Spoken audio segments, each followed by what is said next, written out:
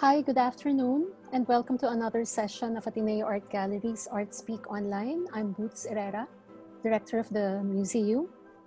We are now entering the 7th month of general quarantine, which has gone through different stages of qualifiers.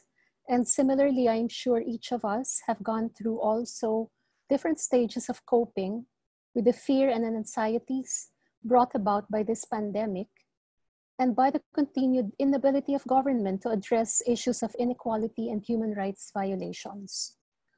Through all these problems, we have seen how the art community has found ways and modes of raising public awareness and expressing voices of discontent on behalf of the marginalized. Our speaker today is one such artist and cultural worker. Born in 1975, Kiri Dalena is a visual artist and filmmaker whose works have been included in international film festivals and art biennales, among them in Singapore, Yokohama, Fukuoka, Busan, and the Asia Pacific Triennale in Brisbane. She has also participated in numerous local and foreign museum exhibitions, among them the Ateneo Art Gallery, the UP Vargas Museum, Lopez Museum, MCAD, and the Museum of Contemporary Art in Tokyo. In 2012, Kiri received the 13 Artists Awards, and that was one of the opportunities I was able to work with her then. And just this week in the Berlin Biennale, which was launched, Kiri is among the featured artists. We will view an excerpt of one of the works featured in that Biennale later. Kiri completed a degree in human ecology at UP Los Baños, where much of her early community-based involvements began. She later pursued further studies in 16mm documentary filmmaking at the Mowelfund Film Institute. Today, she will share with us facets of her art practice that are informed by long and continued involvement in mass struggle and programs to uphold human rights. Her practice crosses over different media, from photography, film and video to audio formats, and installation works that combine these modes of representation. So please welcome Kiri Dalena from her studio in Quezon City. Hi, Kiri. Oh, hi, Boots. Hi. Sige, you can start your presentation. Okay. Thank you, Ateneo Art Gallery. Thank you, Boots, for the introduction. And I would like to start by perhaps giving you a context of my background. Before this, Boots asked me to share as well my background of my training as an artist. And I did not study fine arts or filmmaking in a university, but perhaps it would be illuminating if I give a background about perhaps why I gravitated towards the arts. So the first image that you will see is from my home, my childhood home in Kamuning. So I grew up in a family of artists. This is a picture of our, I didn't have access to family pictures, but I found this in Weekend magazine from 1982. So I have two sisters who are also artists, and my parents are, my father is, my father is a painter, Danilo Dalena. He also happens to be, he was a political cartoonist in the 1970s, working for the Free Press, and then after he left with the Asia Philippines leader. He was also active in the art scene before, from the 60s to the 70s, 80s and onwards. And my mother is Julie Liuch. She studied philosophy and was self-taught as a sculptor. This is an image from her first exhibition in 1977. And we were brought up in a very liberal home, in the sense that we were not pushed, we were not encouraged even to pursue the arts, but we somehow gravitated towards it. So this is again from the same article. In the Dalena household, artist life and freedom of expression is unlimited. So I also got a glimpse of what it was like growing up, and this just from this article, it mentions that the direction of my sister was very different. Piano, and then my sister Abba was the one who was more predisposed towards the arts, and I didn't know what I was going to do at that time. So uh, growing up in this household of artists gave me my first exposure um, to the arts, and also exposure to the friends of my parents who were visual artists, who were journalists, who were poets. But again, we were never encouraged. In fact, I remember my mother wanted me more to become a chef or take up hotel and restaurant management, because so that we could eat well. So we pursued very different paths. My sister Sari studied film in UP Diliman. My sister as well studied um, studio arts in UP Diliman. And then I decided to take a different path. I wanted to become an environmentalist and studied human ecology in UP Los Baños. Okay, so here's an image. I hardly have photographs from UP Los Baños, but so I graduated with a degree in human ecology. But while I was in the university, I never entered any cultural or art organizations. I also was not interested in activism initially.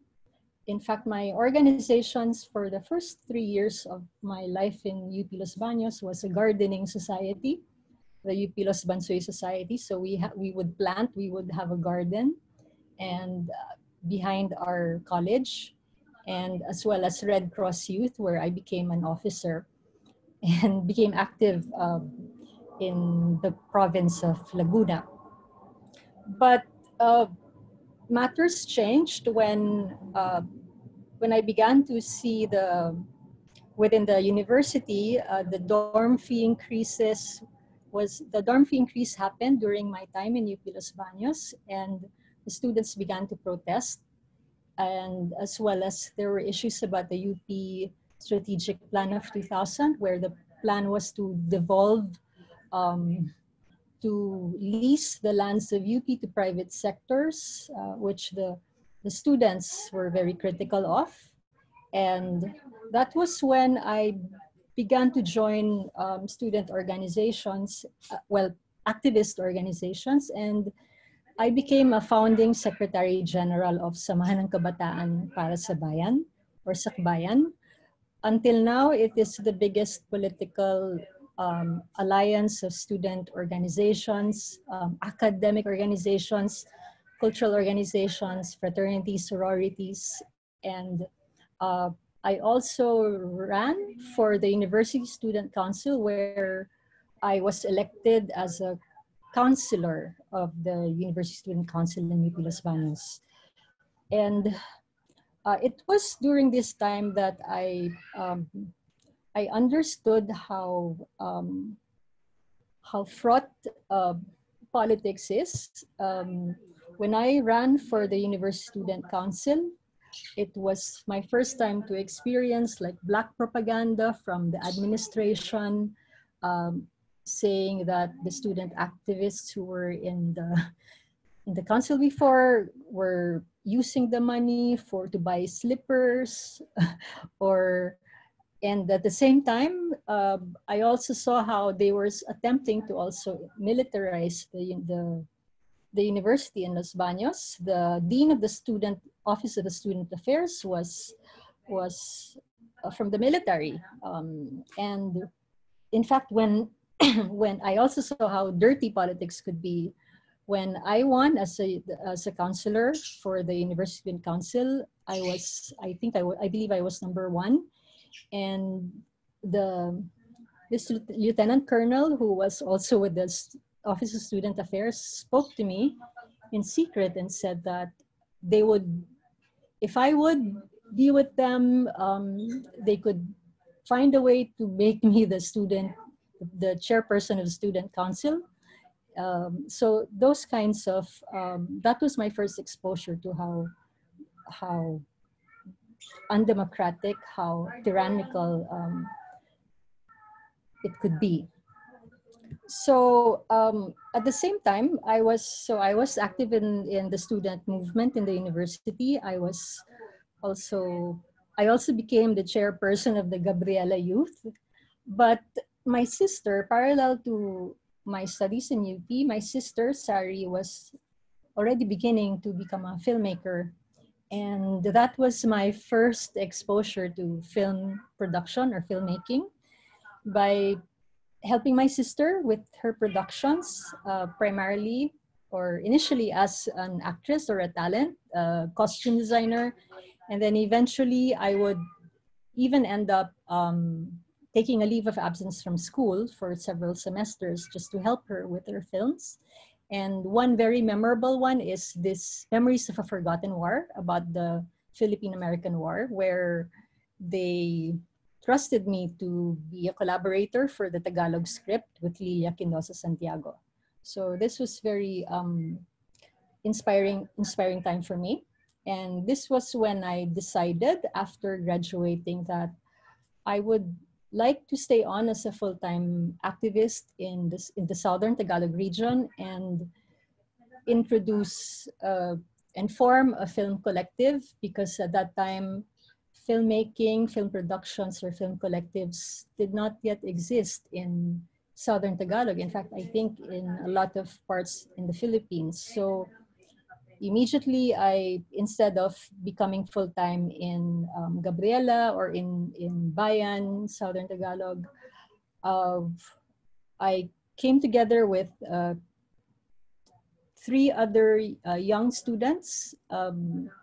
2 of them stopped school, and we studied filmmaking together. And this was through workshops at the Mowelfund Film Institute, where they had an annual summer workshop. And at that time, it was still 16 millimeter. It was still the medium of choice. And I applied first as a cinematographer. I remember I did not get in first. I applied 2 times. And then in 2000, I was selected to be a cinematographer for the Creative Film Workshop. And what is amazing about the practice of the workshops in Mowelfund was, even if your focus was cinematography, they would teach you it was for 6 months, the workshop runs for 6 months, and they teach you art history, they teach you the entire, not just cinematography, but also you get to sit in the lectures about sound, about editing, about directing. So the lessons were comprehensive, and it was something that I really valued and which inspired me. This is an image from a behind the scenes for Red Saga, which I directed while I was with ST Exposure, but at the same time studied 16 millimeter filmmaking in Mowelfund. And this is, I would call him my film mother, Nick De Ocampo. He was very encouraging and inspiring as a mentor in cinema. And I really feel grateful for him championing our documentaries. And then after this, we continued. We formed Southern Tagalog Exposure, and we began to shoot. We did not even have our own cameras. We were just very bold and kept borrowing other people's cameras, my sisters or friends that we met in Mowelfund. And we were also film was very expensive. but we were shooting with using our still cameras. We were still using film, and so this is also the time when I became more exposed to the situation of peasants and indigenous peoples in Southern Tagalog. So this image, for example, was taken in Cavite, in a university there, where they established a sanctuary for internal refugees. These were mostly from Mindoro, from Rizal, from Laguna, who were displaced because of militarization, or who had parents who were mass leaders who were under attack or being red tagged and threatened. At that time, if you have now what you call the watch list for drug suspects, we had what you call the order of battle for activists. And this was taken by Ray Panaligan, who became a photographer who became a volunteer for STX. And we also did not focus alone on shooting, but also held invited artists in Manila, like my sister, to hold workshops with the children. And this is one image which we produced from the workshop. And the killings escalated. I was active in ST Exposure during the tail end of Joseph Estrada's administration. And after he was ousted during the time of Gloria Macapagal Arroyo. And this was the time when we experienced an escalation of killings, of human rights violations by the police, by the military, by paramilitary groups, against leaders of workers' unions, against peasant activists, and indigenous peoples who were defending their land from encroachment, as well as from unfair projects such as dams in Kaliwa Kanan. And we produced, this is our first documentary, Echo of Bullets, or Alingangaw ng Mga Punglo, which we produced along with Karapatan, Timog Katagalugan. It was a very difficult documentary. We started with a plan of just making a work for as a presentation for a gathering, but then it kept happening, and it extended from 15 minutes to 20 to 30 until 46. And what is, I think, important about this documentary is it also was the time when we first encountered Jovito Palparan Jr., who was at that time still a colonel in Task Force Banahaw in Laguna. And I think this was the first time that we were able to give a face to Palparan, who was known to be the butcher, eventually as the butcher of Mindoro. But while he was still in Laguna, he was already notorious for human rights violations, and they were not yet used to activists having video cameras. So I got in to this. This was during a dialogue, and they were just surprised that I suddenly I had a camera, and I started to interview them. And of course, they would hide their faces, and then eventually brought in people with their own cameras and started shooting us. I said that this experience with Southern Tagalog and also the production of Echo of Bullets was difficult because this is an image of Eden Marceliana, the Secretary General of Karapatan, Timog Katagalugan, who worked very closely with us. And at that time, if you say that you are a human rights activist or you are with human rights, I remember we all believed that we were safe. We could go anywhere if we would just say that, oh, we're with human rights. We're investigating this report of a violation. So there were times when Eden and I would travel, there would just be 2 or 3 of us going to remote places.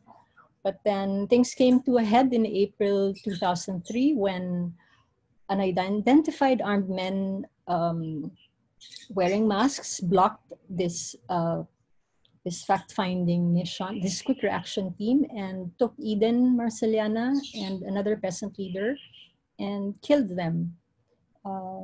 And there were also 5 more, including a member of Southern Tagalog. So this was a time when we realized that it was really difficult to be a human rights activist, and the perpetrators were very bold and would kill without hesitation. So the rest of the years were spent trying to file charges against Jovito Palparan, and also trying to block his promotion as from colonel. He became a brigadier general, even if we would have countless protests or negotiations or petitions in front of the Department of Justice in Malacanang, in the Commission of Human Rights. Nothing happened. He just gets promoted, and in fact would be singled out by the president herself as her most treasured general. So this was our situation. Southern Tagalog, or I think this area was, as a student, I also became exposed to the plight of workers because our campus was situated around us were companies, Nestle, Cutler Hammer, where the workers would stage strikes, and we would go there and visit and go there in solidarity, and as well as shoot. So this is a shot from Nestle. And with Nestle, for example, I also, until now, I boycott Nestle because the chairperson of their workers' union, Ding Fortuna, was killed also by unidentified men in motorcycles wearing masks. He was killed while they were on strike for, I remember, retirement pay benefits. So our work with SC Exposure was not limited to making documentaries, but also in helping to sort of give a platform to issues like this. For example, is in Hong Kong, where there was a World Trade Organization summit, but we went there. There were 3 of us from Southern Tagalog. We went there with trying to raise the issue of stopping the killings in the Philippines. And here I'm identified as a migrant worker performing. Again, it was difficult because this was in December 2005, just months after my buddy or my companion at that time, Noli Capulong, was also killed in Calamba, unarmed. Of course, he was a civilian, and he was shot again by men riding in motorcycles. We didn't call them riding in tandem then, we called them the Bonnet Gang. Okay, so during this time in Southern Tagalog, where I spent about 15 years living there, I hardly had contact with the art world or art scene. It would be just a very few group shows, because I was also knowledgeable in sculpture. So it was with Surrounded by Water, a group show, and then Walong Filipina by Norma Leongoren. And one time, just this very rare opportunity to create a video installation through Sunduan with the Achillesan couple in Lingayen. There. So I came back to, the reason why I talked about my time in Southern Tagalog is because I felt that it would be good to give you a background about my motivation, for perhaps it influenced my direction in my work now. It has never left me.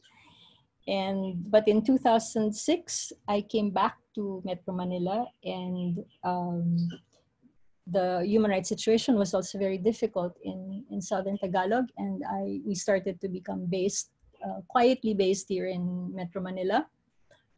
And I also had to work. I was working as a teacher at Xavier High School, teaching film to high school students. And one time I was learning how to drive. I dropped by this cafe along Katipunan and met Rock Drillon. And this was also an important meet because Rock Drillon wheeled me into this art community, Magnet, which had exhibitions, but at the same time there were music or bands up there, and he invited me to become a programmer for, because he found out I was a filmmaker, so he invited me to program films, and we came up with Cine Katipunan, which programmed mainly independent films, and this was from the opening of the Cine Katipunan with Kidlat Tahimik as our guest of honor.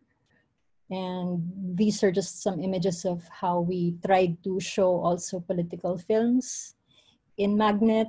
And this is an overview of our programming, where it was critical because this is also where I met a lot of the filmmakers, which I only read by name. And we also programmed Roberto Chabet's choice films, animated works, foreign films, and students by student filmmakers. It was here that I was also exposed to the visual arts community. I met artists that I knew of when I was a child, but it was the first time for me to get to know them as an adult. So the Beto Chabet, even Rock Rilon, Nilo Ilarde, they were very artists who I believed were very helpful in inspiring me also to get a grasp of the Philippine art scene at that time. And Rock Rilon also gave me my first solo exhibition, and I opted to work with terracotta again. And I would say that my practice, my sustained art practice only began in 2007. And from then on, parallel to this, my work with activists continued. 2007 was also the time when Jonas Burgos was an activist, was abducted and disappeared in Quezon City, in a very public place in Quezon City. So the issue of the desaparecidos became important. And in Magnet, I met with other filmmakers like Isabel Matutina and J.L. Burgos, and we formed this movement and came up with omnibus works like Rights, which were public service advertisements on the state of human rights in the Philippines. And this was a time when I also didn't have a camera of my own. It was, and worked with what I could find. So I worked with photographs from the Burgos family. And this is an image, an iconic photograph of Jose Burgos, the father of Jonas Burgos, who was an editor, a journalist from the 80s who was imprisoned by Marcos.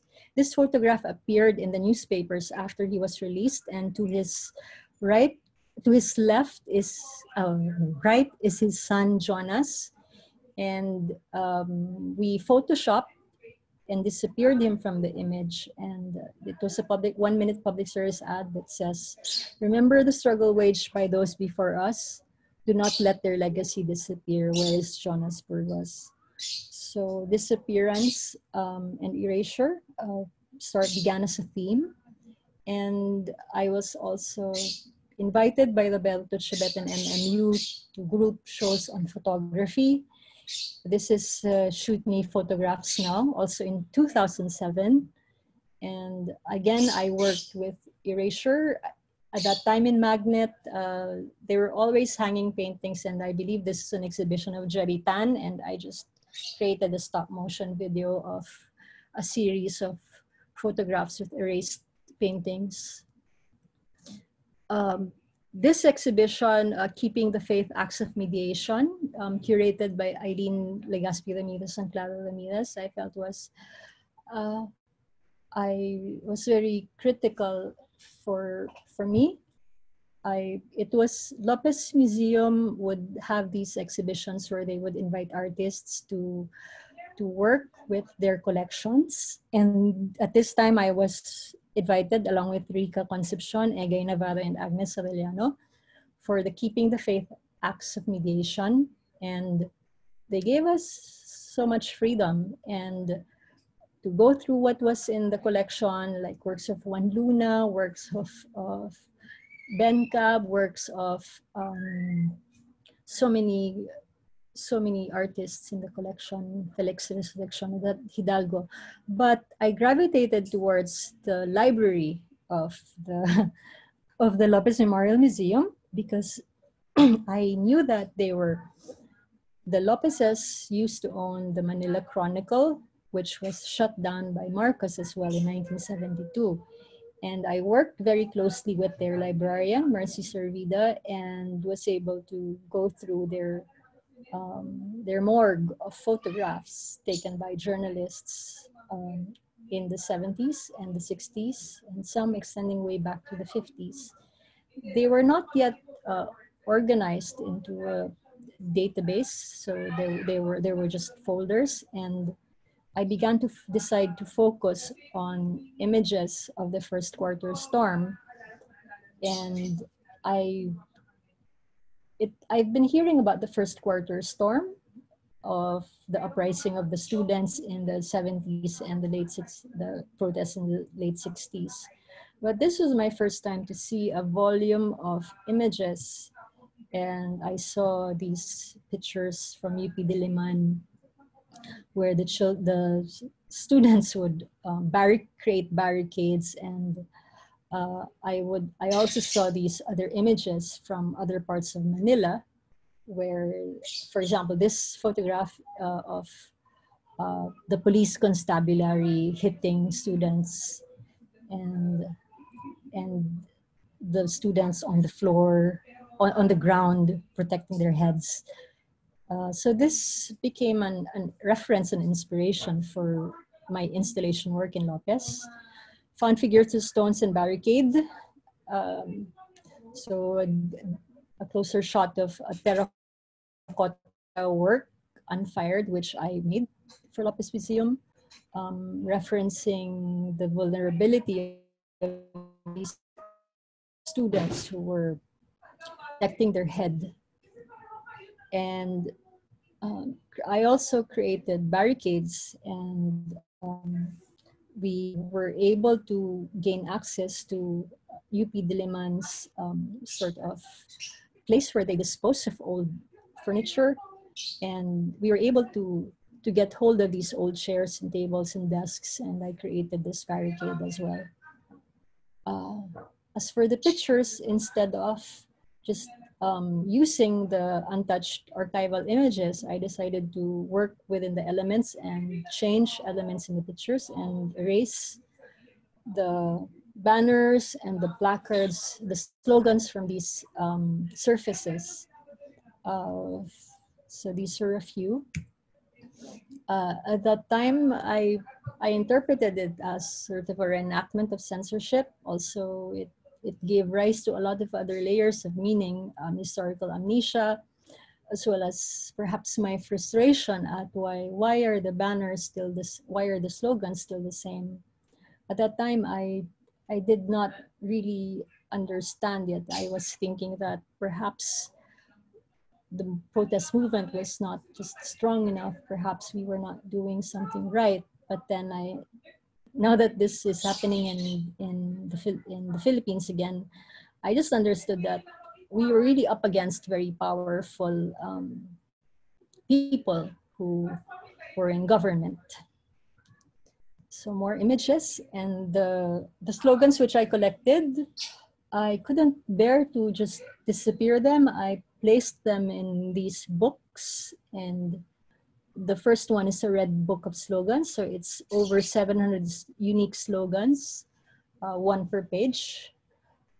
And it became a very thick book of slogans. And this is an installation shot of how the erased slogans was shown as a slideshow projection. And this is another view of later on how erased slogans was also installed, this time in the Museum of Contemporary Art in Tokyo. So they printed all of the images. And this is another exhibit following Keeping the Faith. The present disorder is the order of the future. The title was references and is inspired by Ian Hamilton Finlay. The present order is the disorder of the future. I just turned it around. And again, I worked with the found figures, and until they cracked, they fragmented, but then I installed them and added wood and cast marble. And I also had a wall installation of these are funeral marble slabs, and I engraved the texts from slogans from the past and in the present that continued to resonate with me. So not the time, there were 24 of them. Not the time to celebrate, for example. We need voice, not silence, never forget. And the way I believe that I was, parallel to this practice, I was also documenting and making short films with journalists Patricia Evangelista, and the marble work was very much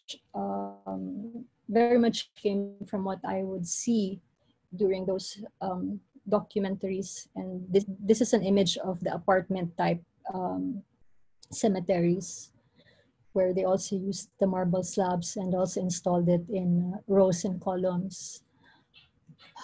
Okay.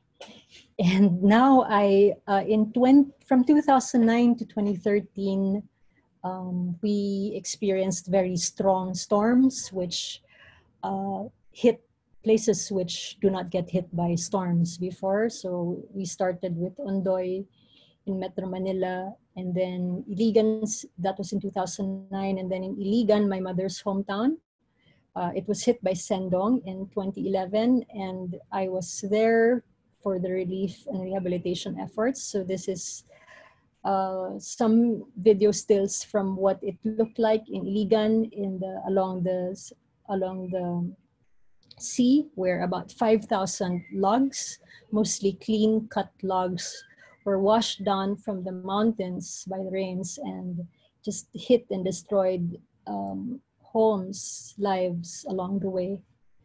It exposed illegal logging, which was banned at that time. And just to give an idea of the scale of these logs, there's just one log which remained floating in the sea. It's approximately 70 feet. So imagine that traveling from the mountain down the river and destroying bridges until it reaches the sea. So I stayed in Iligan for close to 2 years, going back and forth. And at the time I had this scheduled exhibition in Finale Art File, and I came up with an idea of bringing trees which were left behind. They were mostly balete trees, which the people wouldn't cut. So they were just rotting along the shore. And I asked permission to bring them to Manila. And before doing that, because of the belief of the people that these trees are animated with spirits, we would give offerings of lighting candles and prayers and offering chicken, which was the request of the people. So we brought these into Finale Art File, which was very generous in allowing this kind of work, which in a commercial gallery space, no less than a commercial gallery space. And another installation view. 9 months after, or the following year, I also came up with a video. These are installation ingress images, so from Washed Out as well, which was, I worked with curator Lisa Chiquiamco for this one. Bless her for her patience in working with me. It was, these exhibitions are difficult because they are impossible. They're not at all commercial or impossible to sell. So the projectors, for example, we sourced from Canon.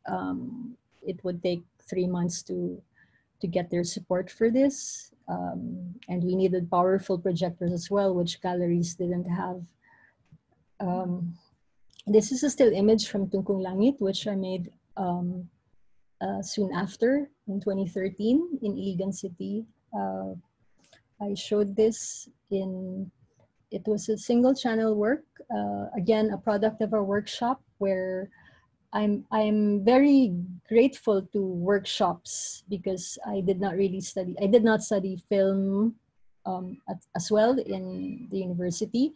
So this is a workshop held by Goethe Institute and Atelier Varan, UP Diliman, and the College of St. Benilde. And they had teachers from Paris as well as in Caen who taught us. I believe it was the first time that I learned about using sound, and from then on I just used lapel microphones and used dialogue in the films that I had afterwards. So more images from Tungkong Langit, which I made as a single channel work, but when I worked in a visual art context, they encouraged me to explore other ways of installing the works. And here I installed it as a 3-channel video. This is from Safe Place in the Future, where I worked very closely with Yeye Cruz, who built this circular room, curved room for the video. It was amazing, and even had the carpet. So this was in MCAD, and the Tungkong Langit continues to be shown here in the Philippines and in different parts of the world. Right now it is showing at Ex Rota Print in Berlin in this manner as part of the Berlin Biennale. So I'm not very strict or particular about how that my work should only be shown as a projection, or it should be this huge projection. I'm very sensitive to the capacities as well of those who invite my works to be shown. Okay, this is Gikan Sangitit na Kinailadman, or From the Dark Depths, which the image is in the image of the poster for this talk. I produced this, oh, it's wrong, it's 2017. This is my my work. At that time, I thought that it was already the National Democratic of the Front of the Philippines was there with peace negotiations with the government, which a lot of people found promising. And I thought that, okay, maybe I can start to look back at my experiences in Southern Tagalog. And I produced this, but presented it in a more metaphorical manner. So of a woman diving or delving deep into her memory, into parts of her memory which she already shut off or tried to forget. So we installed these red flags underwater, 30 feet underwater, and I was working with a talented group of artists, Genevieve Reyes, an actress, and she's also a diver, breath hold diver. And we had 2 sets of cinematographers, one for above ground and one for underwater. And this one was taken by a champion breath hold diver, Martin Zapanta. And I'll show an excerpt from this work.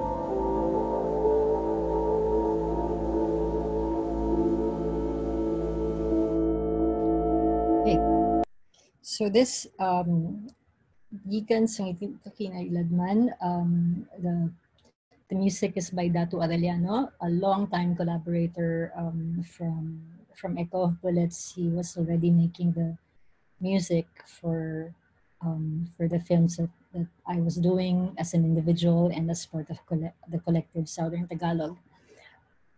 So this was also shown. Again, it was shown in Q Cinema. Q Cinema is a film festival in Quezon City, and it was my first time to submit a script there because again, with workshops, I applied for a script writing workshop with Ricky Lee, the amazing Ricky Lee, who would hold script writing workshops for free to Filipinos young and old. And it was my first time to be able to write a script, which was a requirement as well when you submit proposals for these festivals. And I was very happy to get in. And I also love this festival because they gave us the rights to the work. And so I was able to show the film very freely in other venues. Like this one is in Project Space Filipinas, as part of Salang 7 upon the invitation of Leslie de Chavez in Lucena, Quezon.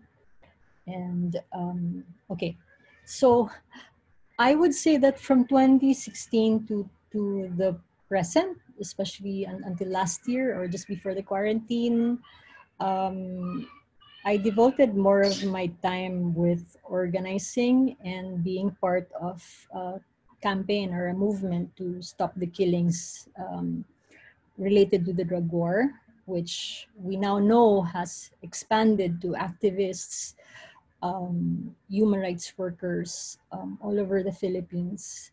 But from 2016, I was part of, I came together with filmmakers and visual artists, Leroy New, Ajani Adumpak, Sunshine Matutina, Pamira, Sigrid Andrea Bernardo, Alvin Zafra, Jason Moss, and many other younger artists. And we came up with RESPAC, or Respond and Break the Silence Against the Killings. And we came up with a lot of short videos which were meant to be online, and we hoped would counter the disinformation and present the voice of our resistance to this drug war campaign which killed thousands of Filipinos in the Philippines. So I'll just run through some images. So I work not just as an individual, I also work with collectives. And in fact, I think I didn't say, but I'm also an officer of the National Council of Kalapatan. And this is also Westback. We also work as a collective. So this is during a protest during the State of the Nation address in 2018. This is Daloy Dance Company, who collaborated with us for a performance in the street. And behind her is a mobile installation which we created from the works of different artists: Julie Luch, Lara de los Reyes. We also had Denkoy Miel and Leroy New, and this is another street work from the sauna last year, conceptualized by Leroy New, who was very active at RESBAC and would lend his materials, his studio for the creation of these works. And we also had writers and in RESBAC, which where we had Lisa Ito, Antares Gomez, Bartolome, and this is Alan Sigara as well of Sipatlawin and Sam. And we would come up with zines, which would be crowdsourced from the internet, from Facebook. And then we worked also very closely with photojournalists, with the Night Crawlers, who are a group of journalists who have been documenting crime scenes from 2016 to the present. So this is a photograph of Rafi Lerma of the Resback work in Sona. And we would hold exhibitions, organize exhibitions. This is a photo and video installation in Cubao X in 2019. We would have discussions with families who lost their loved ones. And during the quarantine, during the lockdown, we tried our best to also sustain the activities and come up with statements when the anti-terror bill became the issue, as well as support for the families. And this is work by a collaboration between Resback, members of Resback who had knowledge about creating apps, and samang artista para sa Kilusang Agrario or SACA. And one work that continues until now, or has in a way become iconic as well, is this Stop the Killings banner. It's over 30 feet, and we created it in 2017. This was the first time that we used it. I remember coming together with Renan Ortiz, Leroy New, Lisa Ito, and coming up with this idea for this banner, which was composed of a lot of morning pins, approximately 8,000, which was the approximate number of those who were killed in the drug war in 2017. And it showed it in Manila, and then later on, also in Quezon City, a lightning rally after the killing of Kian de los Santos, youth who was killed by the police. And then the idea to bring it out to other countries came up also in 2017, when I would be invited. This one is the first time I was invited to go to Bogota in Colombia, and I asked permission to also speak about the drug war and Resback, and brought this banner. And some of the artists who were there said that we could bring the banner to the Plaza Simon de Bolivar and unfurl it there. And so from Colombia, this is also in Colombia, at Museo de Arte Contemporáneo, where they had an exhibit called A Line of Dust about the drug war in Mexico, in Colombia, in Latin America. So the participating artists also brought it out and unfurled it in front of the museum. And then from there, it went to North America, courtesy of an anthropologist, Dada Dokot. This is in UCLA. And then activists heard about it in another part of the US, so it was shipped to Washington, DC. Malaya Movement unfurled it as well. And then, so the banner, while in Porto, in Portugal, we decided to create another banner with the same dimensions, but this time spray painted. So I learned how to spray paint there and organized. We had volunteers who helped me to make this banner. And from there, the participants on a conference on harm reduction came out and unfurled the banner as well in Portugal. And from there, it went to Berlin, where academics, Rosa Cordillera Castillo and Nefertiti Dial organized this unfurling in Berlin. And then parallel to this, the other banner was still in the US and traveled to St. Louis. Participants of the Drug Policy Alliance and for Dignity Conference unfurled it as well. And these are more recent. So this is still in Germany, courtesy of Rosa Cordillera Castillo. This was during the anti-terror bill campaign. And this was also unfurled when the news of the killing of Randall Echanis happened. So there's the banner that it continues to travel all over. The last work which I will talk about is Saluncina, very briefly. This is my most recent work, the first work after 3 years. And after not making any videos about the drug war, I had this opportunity to create this. And again, I worked with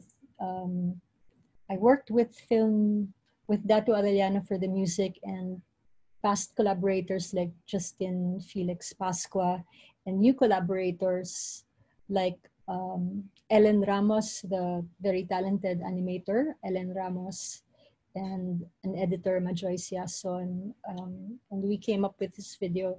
We were not able to finish the shoot because of the lockdown in March, but from what we had, we were still able to come up with a 41-minute work. And I met the children and the family that is in the video after also working with you on a research with Human Rights Watch.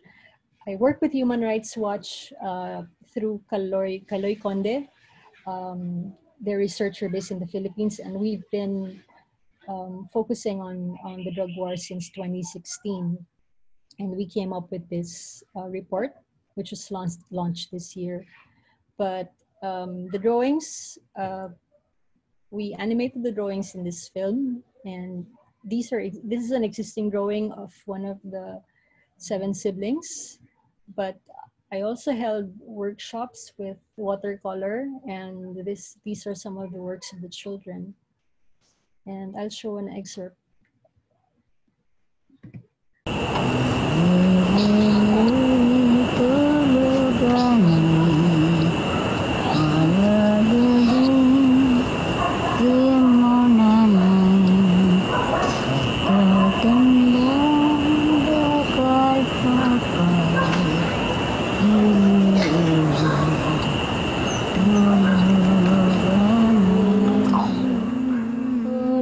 Para po kaming kadena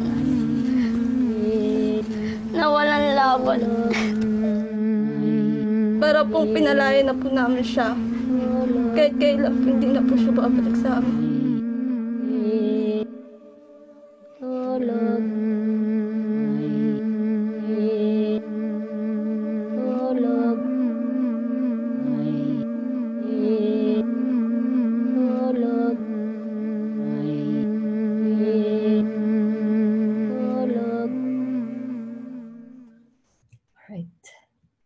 So if, yeah, I'll use this platform to invite you in a few days, in September 19, the Ang Docu, the first Festival of Philippine Documentaries in the Philippines, will be held online. This was also delayed from March, but they're pushing forward this September. And part of the opening program is Aluncina, and I'm very proud to be part of this roster of films, which will also be shown about the Marcoses, about the Mendiola Massacre, and as well as the Philippine Revolution. And it's on September 19 to the 21st, online for free. There's also a discussion about martial law, also on September 19, with Attorney Shel Jokno, Joel Lamangan, Miguel Reyes, and Ed Lingao. So this is the end of my ArtSpeak. Thank you so much for bearing with me.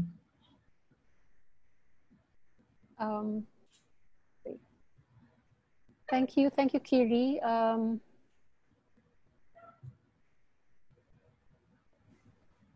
When we did the tech rehearsal the other day, I said that it was going to be powerful, and it's more powerful now.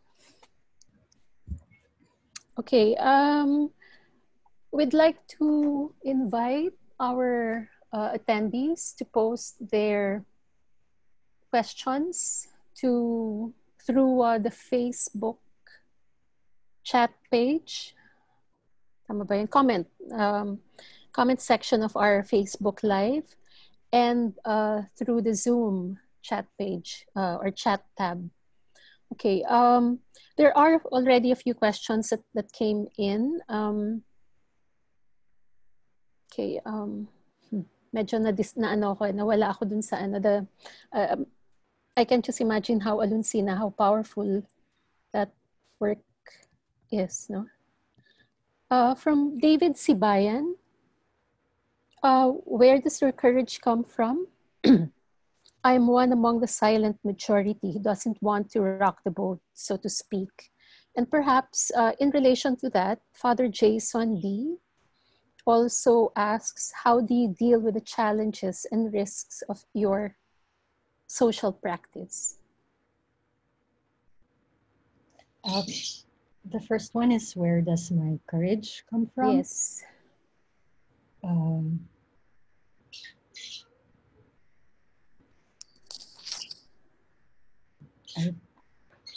I don't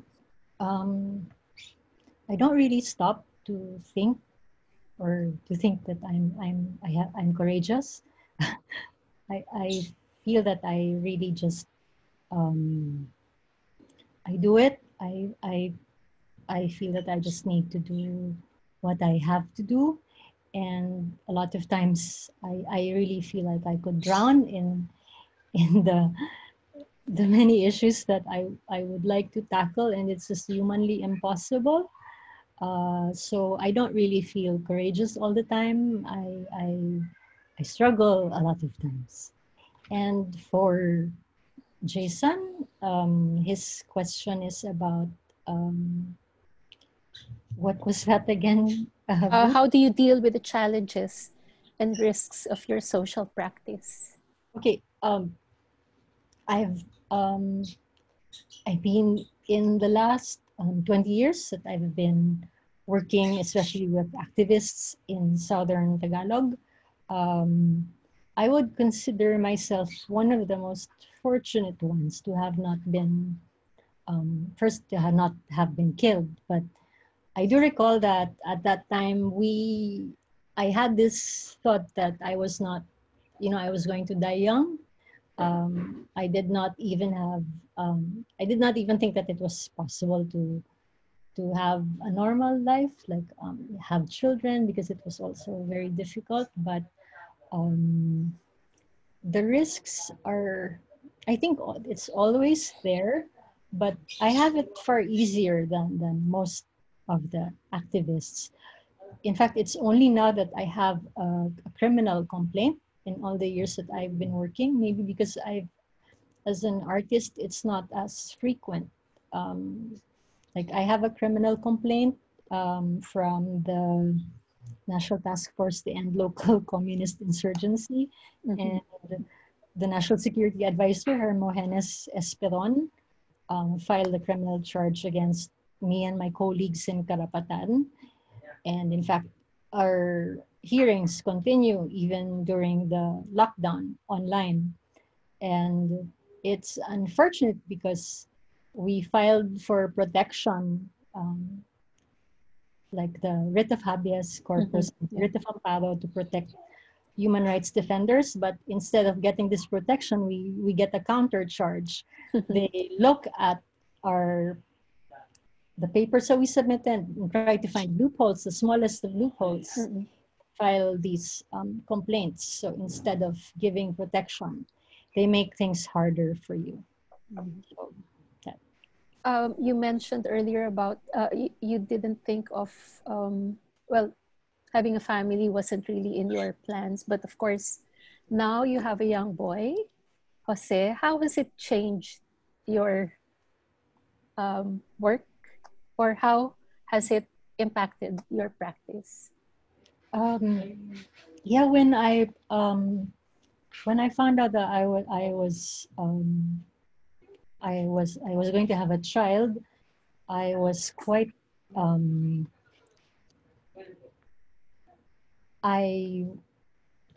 I said that I was not going to change my practice. I said that I was going to continue making work. I will not let this get on the way. Sort of this idea of empowerment, but then reality strikes you. It's difficult. It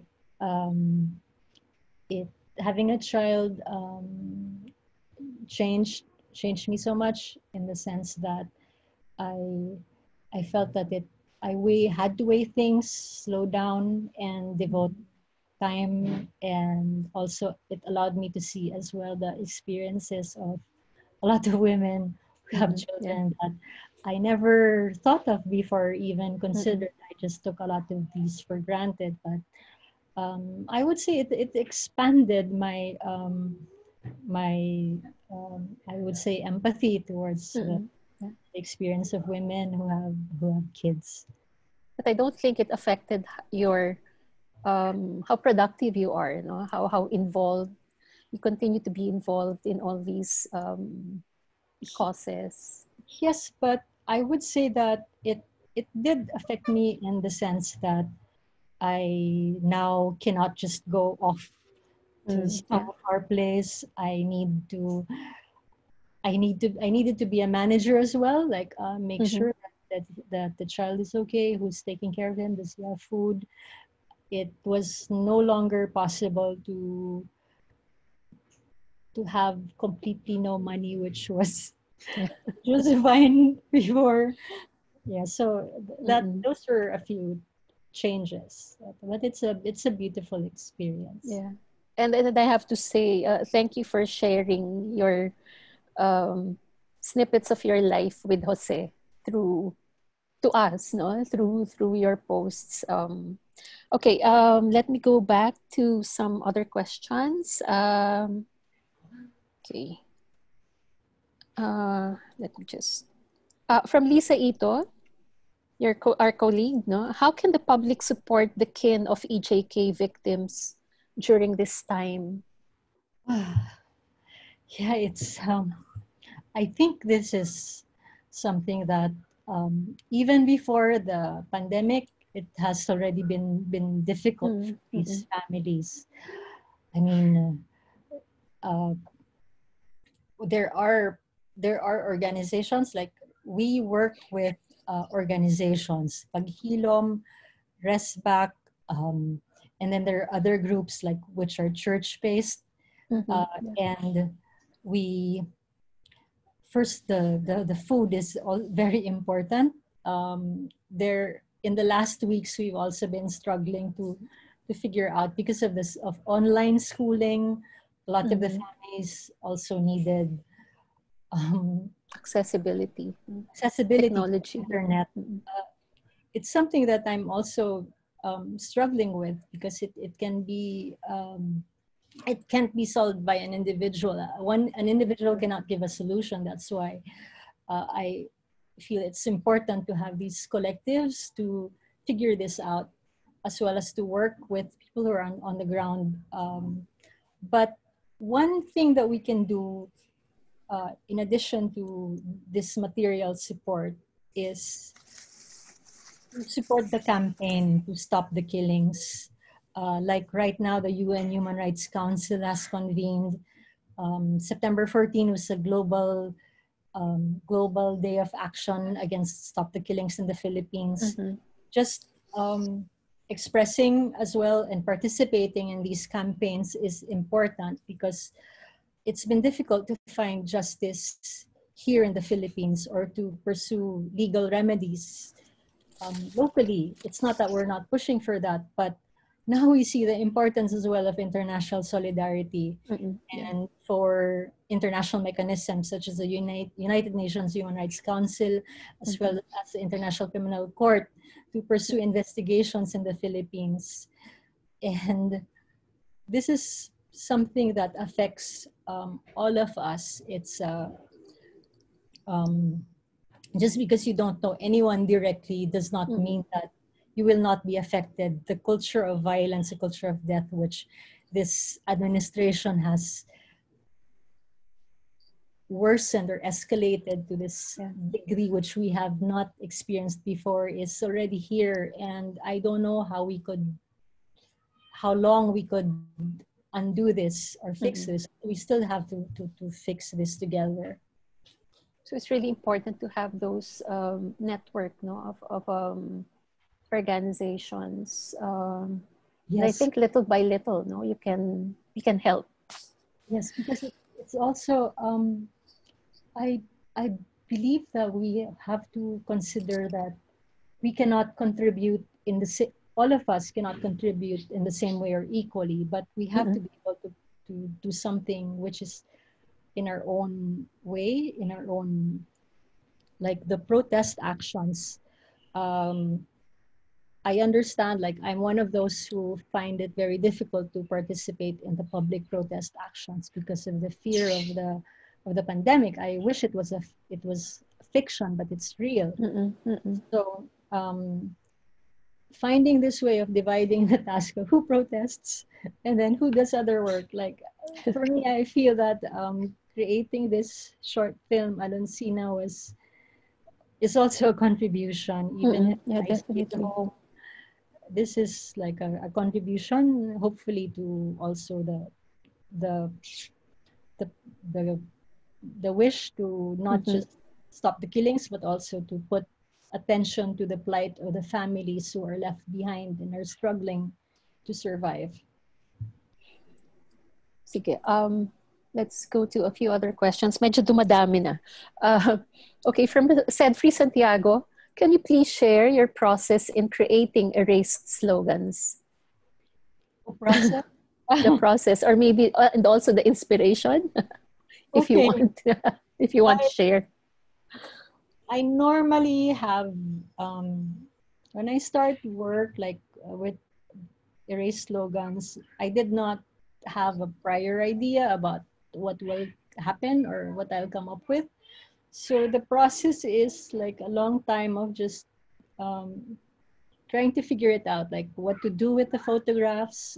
Do I tear it up? Do I show it as is? Do I color it? But then I end up deleting the images or the slogans. If you mean the process like technical, so I erased it Digitally. digitally. For the slideshow, I went with the low resolution images because they're fine, given that dimensions of the cutting board where I was going to project it was small. But for the photographs, I had to go back to the museum, give a fee for the image, and then have it scanned to this higher resolution. So if that is what you mean by process. Yeah, and I like that you mentioned that you're not very strict with the format of how your work is shown, and in a way it expands its life, no? So like the erase slogans has different formats. We have the video version here with us in the Ateneo Art Gallery collection, and the other in another iteration it was printed. So it's interesting that it creates a new life, no? It has a different effect also, or impact. Yeah. I like that you mentioned that during your presentation. I think this is also the reason why I sometimes find it difficult when a work is acquired, because when it is acquired, for example, by a museum, like they want it to be as is, right? But I believe my practice likes to evolve or change through time. So it's something that I am contending with. Like maybe I value how these institutions acquire and support the work and preserve it. But at the same time, I wish for the freedom for the works to continue to change in meaning and expand through time. Yeah. So we'll remember that, no, when we reinstall again your work here in Ateneo. Okay, a comment from David Sibayan, who also asked a question earlier. You give credence to what one author said that, and I quote, "The minority is always right, whereas sometimes I feel mainstream living should be challenged and questioned because it limits our growth." Would you care to, if you want to say something about that? What does he mean by mainstream living should be challenged and I guess like people who are in more comfortable situations, we need to get out of our comfort zone. I think it's related. He was the one who actually asked the first question about where you get your courage, no, Well, your confidence. I think it's difficult to do that because I mean, it's not impossible for people who are in comfortable or who are not affected, because in truth, there are people who really are not affected by the pandemic. You have Bato de la Rosa even saying that sarap ng buhay. Yeah. And which is like the completely different from what we experience. Even artists or people I know who previously were not in a difficult situation are now having a difficult time. But there is some truth to why we should also perhaps prioritize who we speak to. I'm not saying that we don't speak to everyone, but the receptiveness will also depend on the experiences or the context of the people we speak to. Yeah. There is a reason why it is the youth or it is students who primarily respond to the call for change, or even, but there are also nuances to this. For example, with the urban poor communities, as much as a lot of them would like to participate in protests, they need to work. Yeah. So they need to eat, or they need to take, someone needs, or a mother needs to take care of the child in the home. So there are these nuances, but I feel that we should speak to the broadest range of audiences as possible, in different forms. If there is a language that is universal that could speak to all, then good. But if there is none, we should explore the different languages that we can speak to or to relate to. But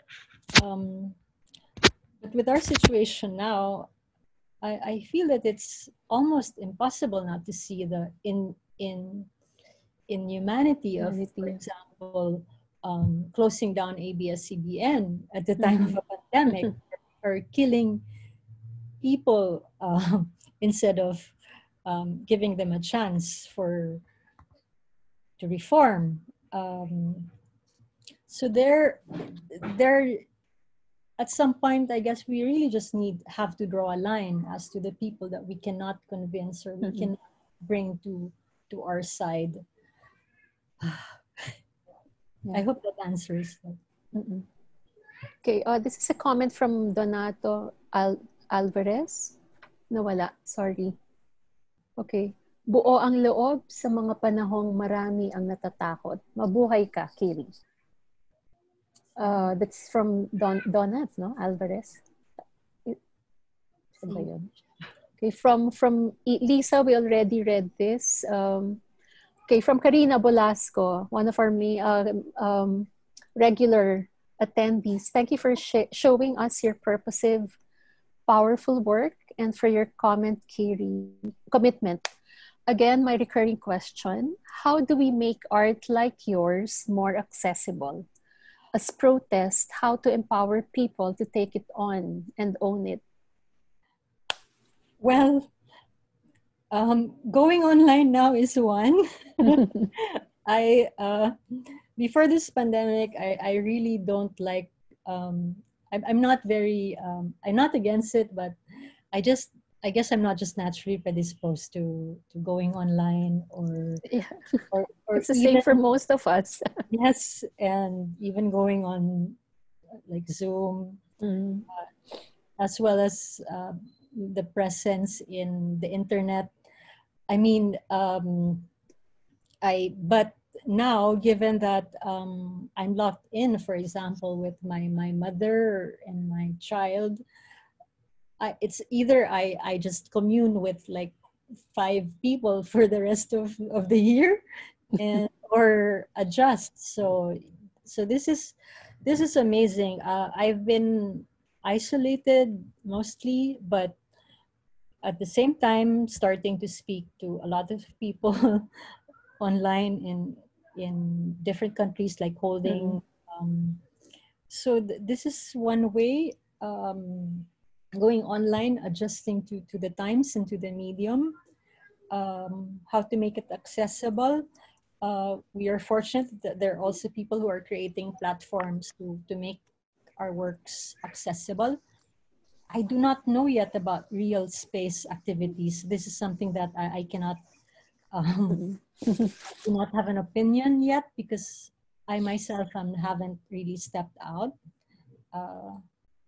But yeah, it's beautiful. I believe that art or artists will always find a way to find their audience. If not now, then perhaps in a different way or in a different time. It's actually good to learn that the Berlin Biennale pushed through, no? In spite of the pandemic, and they continued with their commitments to artists, no? To be able to present works from different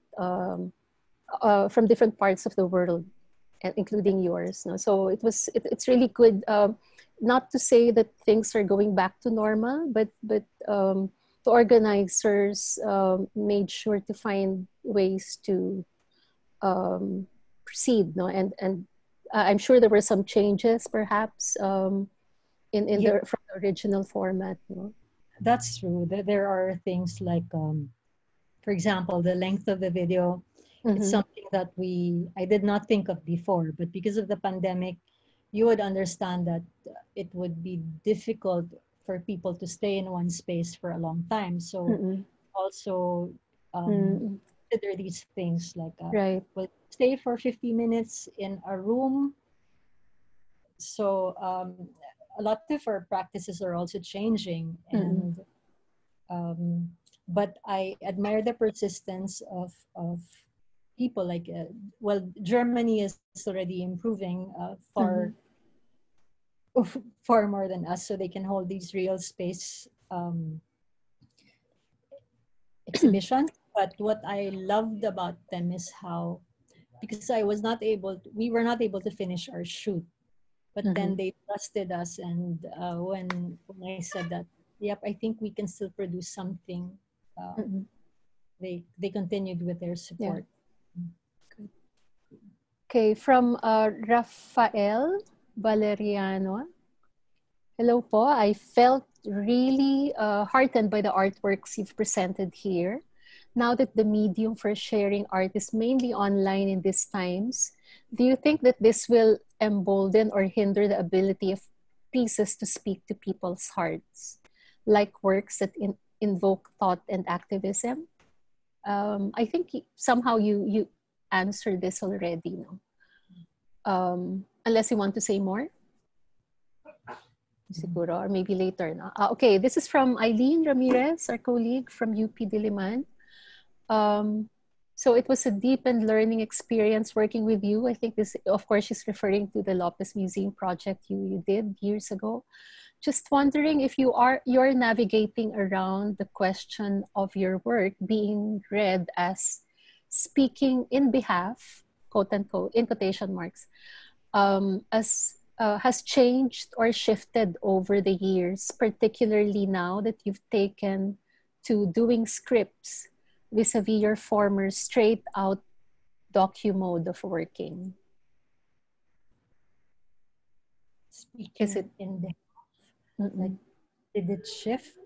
I don't know. I'm not very comfortable. Well, it sounds good, right? Like to say that I speak on behalf of this or that, but I'm honestly not very comfortable with that, because as much as possible, the wish is for people to use their own voices, to be able to speak for themselves.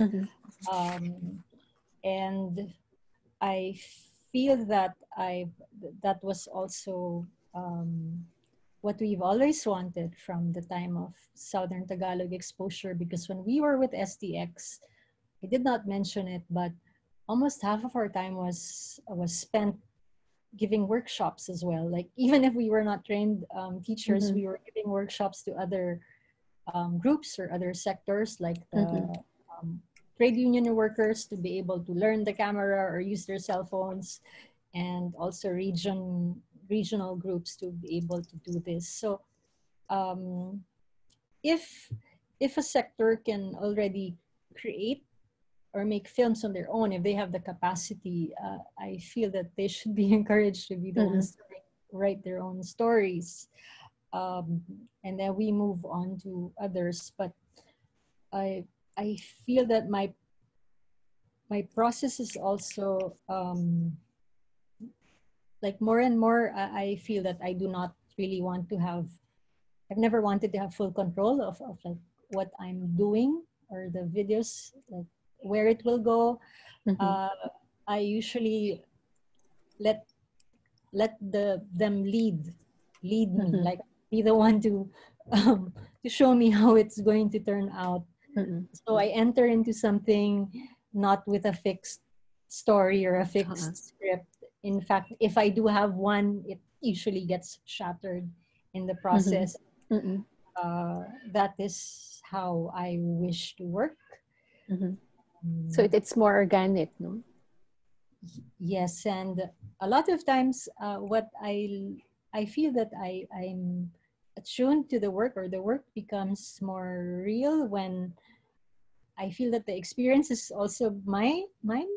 It's no longer just their experience, but also mine. So there's a sort of this merging of experiences and also layers of meaning for them and also for me personally. So I think that's how it works. Yeah, I think that's an important point, no?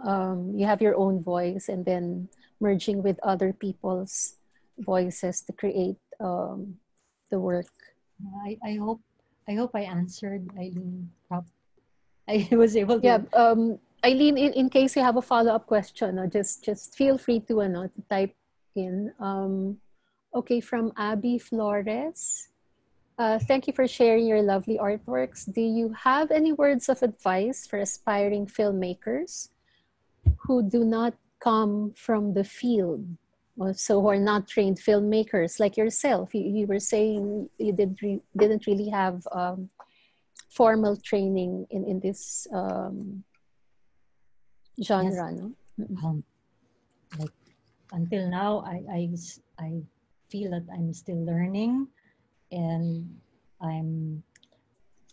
it's the community of artists and filmmakers can be very generous.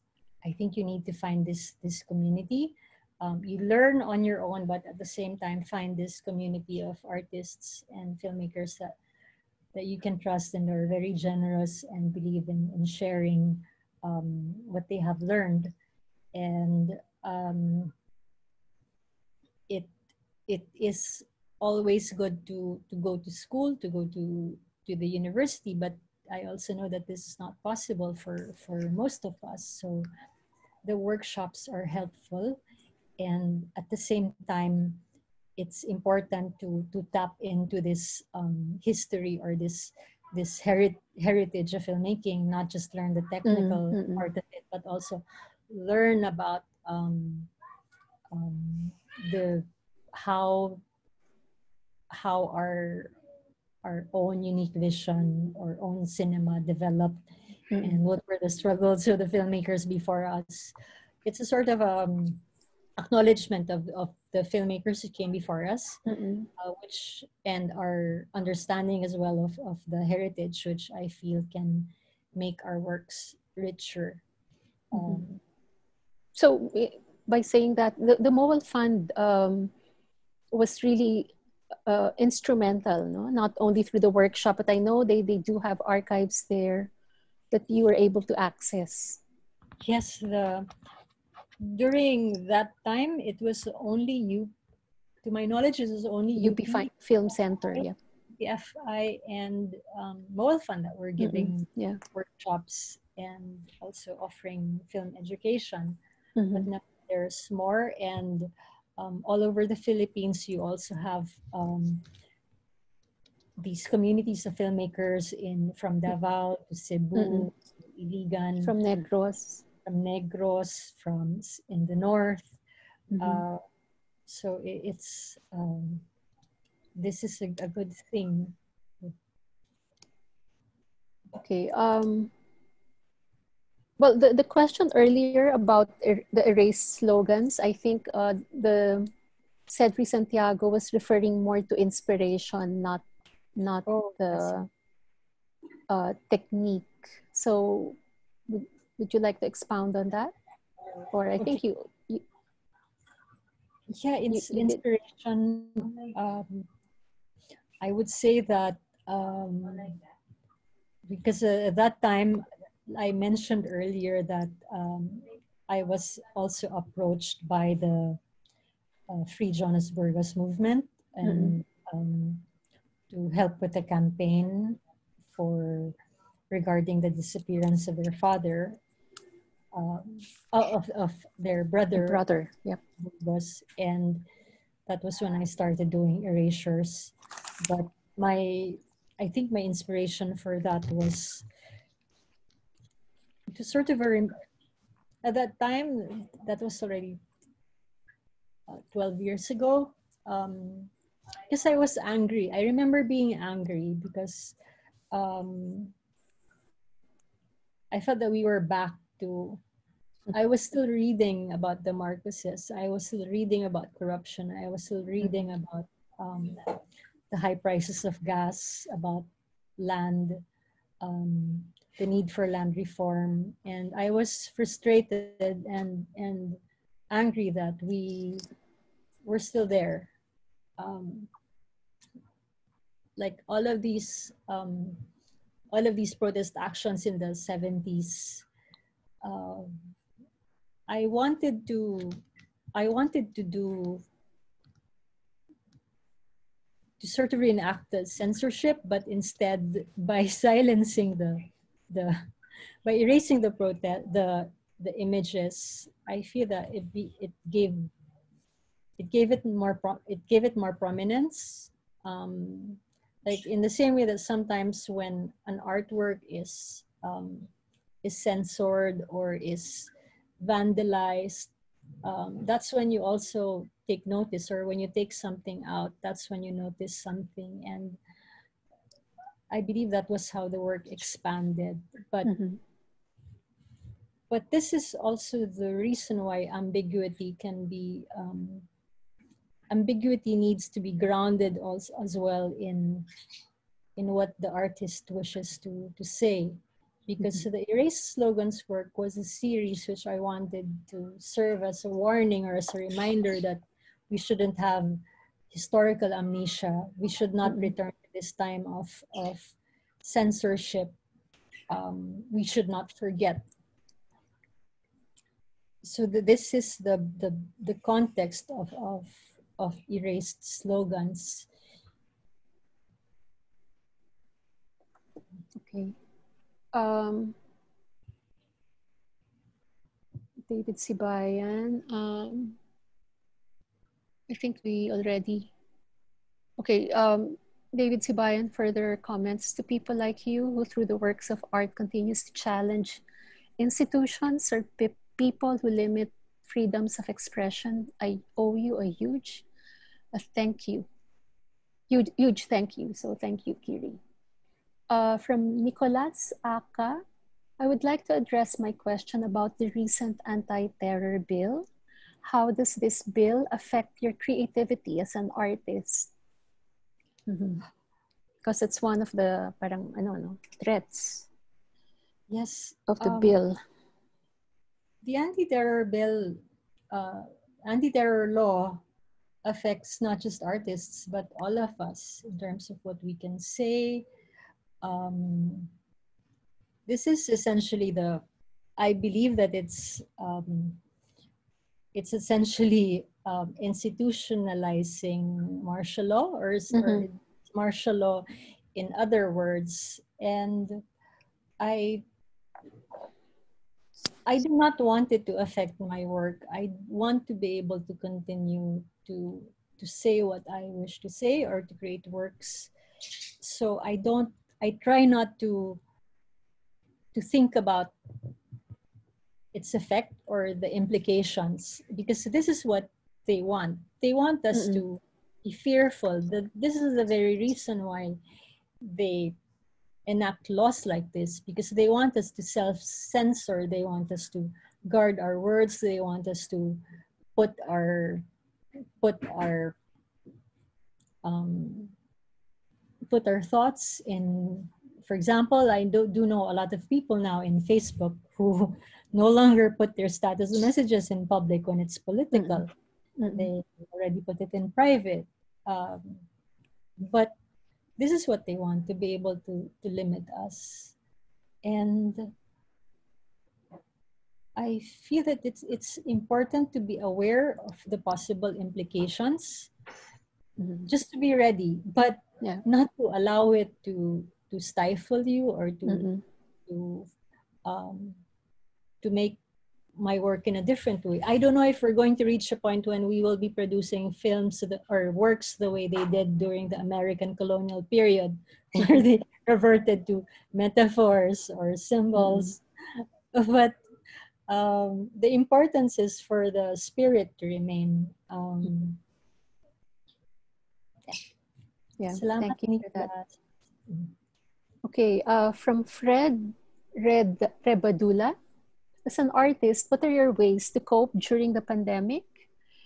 And any budding advice to artists, as well as just confronting badly enough like this disastrous time?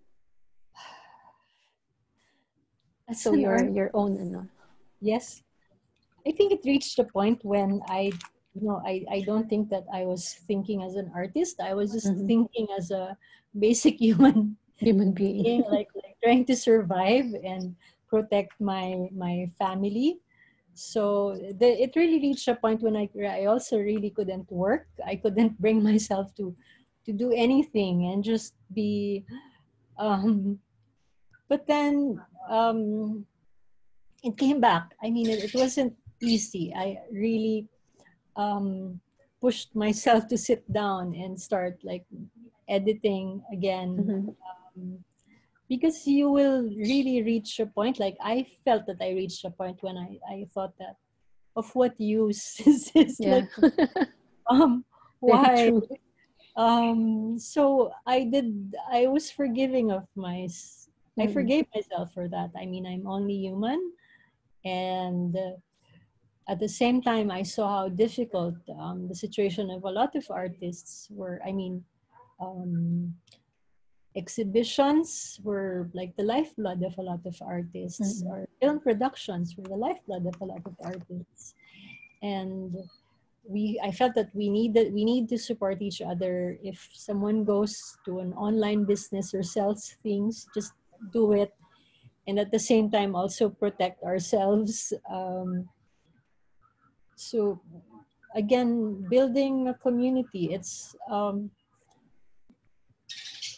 we cope as individuals, but we also find strength in this kind of community support. Okay, siguro well, I actually have one question. In a way, it was answered, but maybe you'd like to add more to that. What would be a critical phase in your production process, in your artistic process? Is there a particular phase that you feel impacts the work? Like I can't. I mean, if I try to assess now, like how my process, your past work, so I feel that it's difficult. I'm not the kind who can come up with a concept immediately. Like I take time. I also cannot readily jump into something. I can do that, like if it's for work. Like for example, if I have to shoot something for work. But if it's something that's I feel is really mine, like I cannot go and jump into an issue and just create a film about it. So I kind of take time what's critical is when I get lost. I mean, it's not easy, but when I feel that it's important when I'm realize that I don't know what to do, or I don't have the answers, and somehow You start it's questioning yourself. yeah, Is that yeah. also part of You it? start questioning, like, what is this? Well, what does this make sense? And I feel that when I reach that point of being so really questioning everything, even what I'm doing or what the work, where the work is going, then that's when I find answers, or Yeah. find more clarity. Yes. Yeah. Thank you. Thank you for that. Siguro this would be the last question, no? From Elizabeth Lolarga. You are one brave woman and artist, brava. What lies ahead after Aluncina and maybe a post-Duterte scenario? What do you believe needs to be done by the enlightened community and the artists like you? Are you looking forward that far? I mean, I guess we have to be realistic and grounded, in the sense that if we think about it, it took us 20 years to oust Marcos. And as much as I would like to not have Duterte anymore tomorrow, it will take time. It's not, a lot of people still do not see, or do not or do not see it, that this is an unfair government, or perhaps are not taking the time. And I think we have to prepare ourselves for the long haul of this. I'm not saying that we stop fighting, but I'm just saying that we have to be in it. Our commitment needs to be long and sustained, and it's not something that can be done in a day. I don't know if there will be triggers. We have always wanted to. In the past, there were triggers like the death of Ninoy Aquino, but things change. So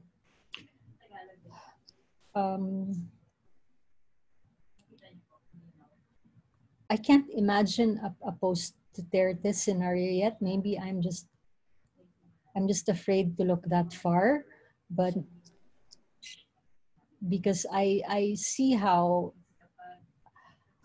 he really has the Congress, the Senate around his fingers, and but I also try to look at the silver lining. Like I look at the people who continue to stand up against it, even if you have Shell Jokno, you have the Makabayan Bloc, you have the activists, you have the solidarity, not just in the Philippines but abroad. Yeah. But I feel that it's very clear that what is happening is wrong. And no amount of creative writing can change this. The human rights violations of this present regime, the abuses, how they're exploiting their power and their privilege. It's very clear. And I just don't know when. It doesn't, because the situation is kahit na tama nagiging mali, yung mali nagiging tama, yung tama nagiging mali, and this is because of the power that they hold. And for as long as people, even if we feel that we're not we haven't galvanized enough, we should persist. And I also think that we need to understand who our enemy is. Like the resistance movement, the protest movement needs to to galvanize and know the priorities and come together. This is the only way to oust dictators. Dictator, yeah. Okay. Well, there are a few more. One question na lang. Were there any administrative roadblocks or executive influences that you encountered, possibly asking you to change your art? How did you deal with them?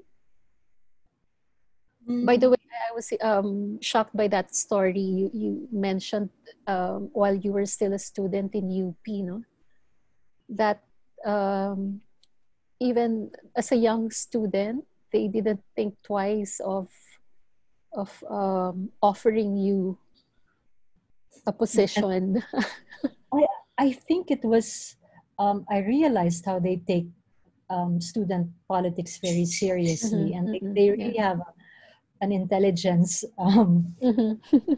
They do their intel work even in the university because they knew that I was with Red Cross and the UP Los Baños Society. So somehow my background was not with League of Filipino Students and these other more traditionally known activist groups. And they thought that they could win you over and say that, oh, we can easily bring down the person who won as chairperson and vice chairperson. And if you side with us. So this was my first exposure to how they interfere.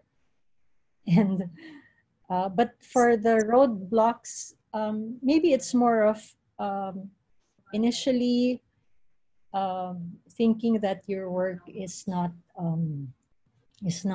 fine art. In like I remember when I did my work for Keeping the Faith in Lopez Museum, I was fortunate to have Chits and Eileen like backing me up because I remember there was a senior member of the Lopez family who came to see the work before it opened and said, "What's this? This is." I thought that it was, especially when he saw the chairs. The chairs, yeah. It's like, what did you bring into my museum? So just those criticism can hurt, but yeah, it does happen. Okay, may pumapasok pa. Okay, Crindle Garcia, these are mostly from the FB page. I really love the exhibit you did in the past for the Maguindanao Massacre. Are there any plans to do an online exhibit like that in the near future? Online exhibit? I don't know. Of course, I'd love to have exhibits, but it's not really easy. Like I would say that I'm not the kind who gets invited to exhibits a lot, especially here in the Philippines. I think my work is, I don't know. You've been shortlisted twice for Ateneo Art Awards, no? So, yes, for Ateneo. I mean, but those were not. The Ateneo Art Awards was a great platform, but later on you'll realize that usually the art scene or the art community is very kind, especially to younger artists. Like for example, Ateneo Art Awards has a limit of 35 years old, and then CCP 40. But then when you're in a way, even if I feel that I only started, I started late, like in 2007, but I'm already like mid career. If people categorize me, it's not easy to find an exhibition space, so you need to create your own spaces. Commercial galleries are. I'm great. I'm happy when I get invited, but it's not also often. Maybe because the installations are also very difficult to sell, and So I'm already happy with those times that I get invited with that huge space and finale, for example. And also, more recently, you've exhibited at 1335 Mabini, no? Yes. I remember the bigas, the yes. the Yeah, rice grains, no? I used to be with 1335 Mabini. So that was a certain space. Like, if you were a gallery artist, you have this privilege of having a sure slot in the exhibitions. But I'm no longer with 1335 Mabini. So like right now, I'm just happy that, for example, the Berlin Biennale came in. But those are works that are cinema. It's a different matter if your work needs space, like an installation. So this is a follow-up comment from Eileen. I have to say, next time, Eileen, can you join the panel when you ask questions? Because I think it's better if you say this yourself. No? So thanks for taking the question earlier. It was primarily to do with the process and degrees of mediation built into politically charged art. Moving image as authored, but at the same time drawing from the stories of others. You did respond to it by articulating your anxiety regarding voice.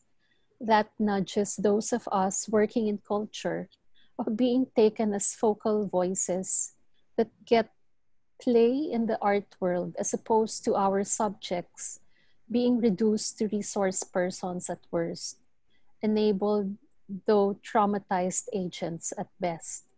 I draw this from our conversation years back about returning the erased slogans in the small books as opposed to consigning them to eternal erasure. So, would you like to say something about that conversation? Yeah, it's the Red Book of Slogans was the last work that I did for keeping the faith.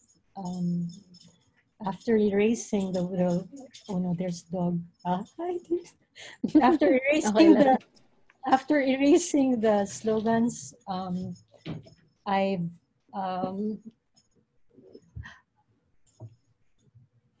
okay, wait. Okay, so the I remember the conversation because I didn't feel that it was right to, even if it was an artistic or a creative act to erase, I felt it was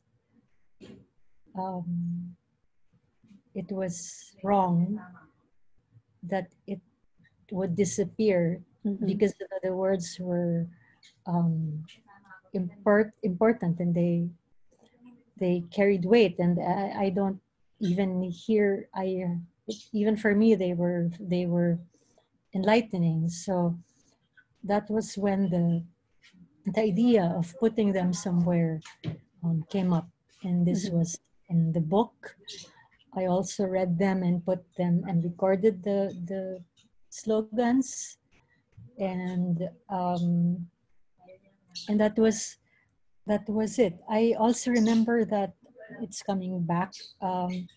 One reason as well why I wanted to erase as many images as possible was I also wanted to somehow liberate them from the archive, or to bring them out of the archive, because I felt that, oh, if I don't erase them, they will just stay in the archive, in history books.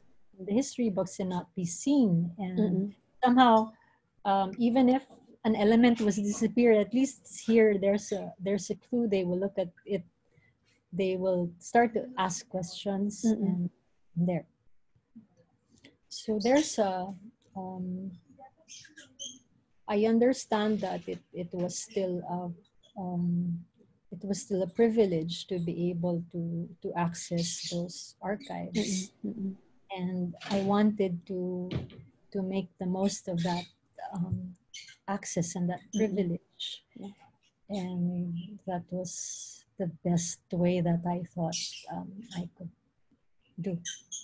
Yeah. I guess if you go through the book of slogans, many of those phrases continue to be used today, no? Yes, na, but na, na, they've been updated, and I'm amazed at how great Filipinos are at making original slogans. This is what I loved about spontaneous actions, because a lot of political organizations already sort of determine, like, okay, so for consistency, which is understandable, these are slogans or hashtags. But when these more spontaneous actions happen, which I think was very frequent in the 70s and was also happening now, these very original, sharp, creative slogans come up, and I'm just so amazed at how sharp Filipinos are with witty, no? And yeah. Okay, well, there's another question. Do you consider your work as being the voice for the voiceless, or is it a platform for those who haven't been heard? Isn't that the same? Voice for the voiceless and those who haven't been heard. No, maybe in the past, if you're sort of like needed to write something, maybe I said something like, "Oh, voice for the absence of," like that. But I don't think I would be so bold enough or presumptuous enough to say that I am a voice for the voiceless. I think that we should be humble enough not to consider ourselves that way. My difference is I have this privilege and I have this platform, and we're being conscious of that is I feel also important. To know your limits as well as what you can do. But I'd never be presumptuous enough to say that I'm the voice for the voiceless. Okay, so it's past 4. So thank you, Kiri, for the 2 hours you shared with us and for the hours you spent preparing for your presentation. It was very enlightening, very emotional, actually, in some parts.